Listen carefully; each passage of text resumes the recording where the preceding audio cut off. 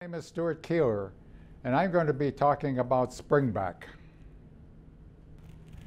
Over the centuries that we have been using sheet metal, the problem has always been one of tears and fractures.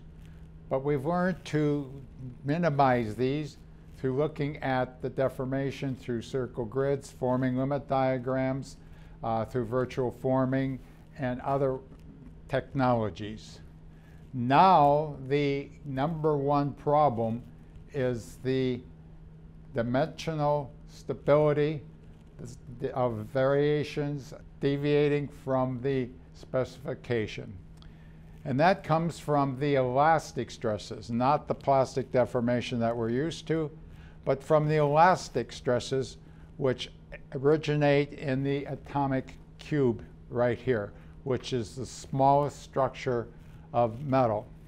These atoms are in a certain array, their distance, they are in balance, and they like to stay that way.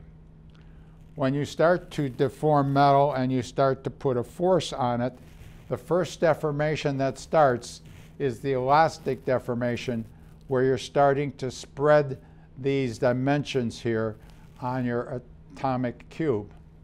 And this creates the elastic modulus of the steel, also called the Young's modulus. Now, normally this modulus is so strong, 30 million for steel, for example, that it comes right up this axis right here. I've elongated this axis so that we can have some tip in here so we can see what happens to this modulus as we work. Well, as you pull the metal here, you climb up. When you release the forces, it snaps back down. At one point, however, you reach a distance where you have both elastic and now you start with permanent plastic deformation. And this is often dictated by a line which goes parallel to the elastic modulus, offset by 0.2%. You come up here and you write that mark, and that is the yield strength. And if you take this down straight, this is the elastic portion of what you have in the metal up here, and this is your plastic motion, deformation. So you can see that you have a major portion of deformation all tied up there.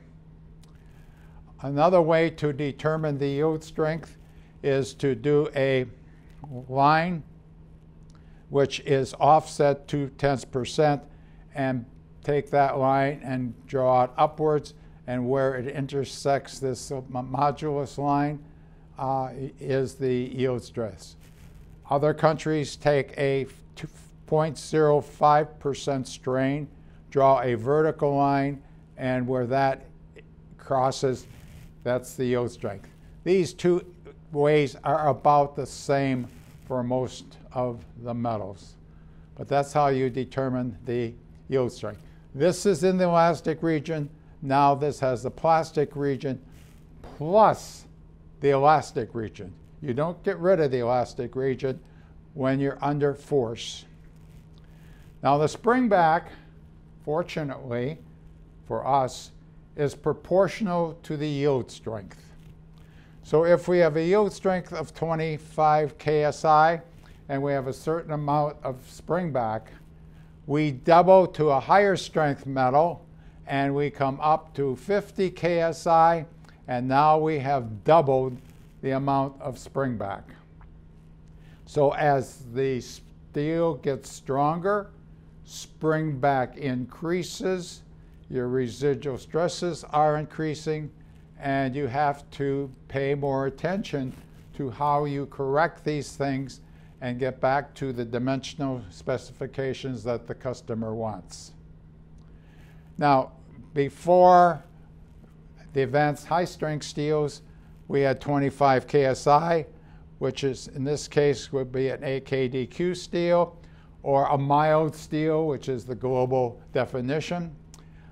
This is the high-strength low-alloy steels, 100 KSI. you have 4 times the amount of springback. So if you're making a bend over here, you had made 2 to 3 degrees of bend springback. Now you're talking 8 to 12. Now comes the advanced high-strength steels, which number 1 is the martensite, the martensitic steels, which in this case has a yield strength of 200 KSI. Very, very strong. And now this is 4 times, 8 times what you would find with a mild steel, and you're having 16 to 24 degrees of potential bending and springback. And that is a tremendous problem that you have in creating a stamping to specification. Now, that is determining at this point here at the yield strength. But we do not make very many stampings that all have no deformation in them, just the sheet of metal. And so when you start to deform them, to stretch them, to pull them over punches, or punches pushing them down, you now have an increase in the strength of the material. The yield strength increases, but the elastic portion goes along with it because you're adding more force, you're adding more elastic stresses. And now, instead of this amount of springback in the stamping, you have this much. So you have increased your springback. So part of the stamping maybe over here has a certain amount, more over here, less over here. And now you have a distribution of springback, which then has to interact until it reaches a balanced condition. Well, that would be nice if everybody had A to B, okay? It would be very nice. However, there are things that where you go that you have stampings going up to C. You might have a strain gradient, which goes up or down as changes in the die or changes in lubrication or the temperature or the speed or whatever. And so you're bouncing back and forth up in here. And this is also a reason where you get this deformation from a gradient, which is a sharp localization of deformation, often on a character line or something like that. So now we have this from it, and you can see why this springback is a real problem now because of this elastic stresses, which we can't measure and we can't see them. Well, it even depends upon the modulus of elasticity. For steel, we have a 30 million modulus, and we have this amount of springback. For a aluminum or a non-ferrous metal, which is 1/3 the modulus at 10 million, has now 3 times the amount of springback. And so the springback depends even on what material you are going to use.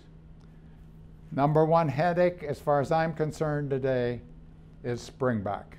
And we're going to have to find ways to compensate for that. Thank you.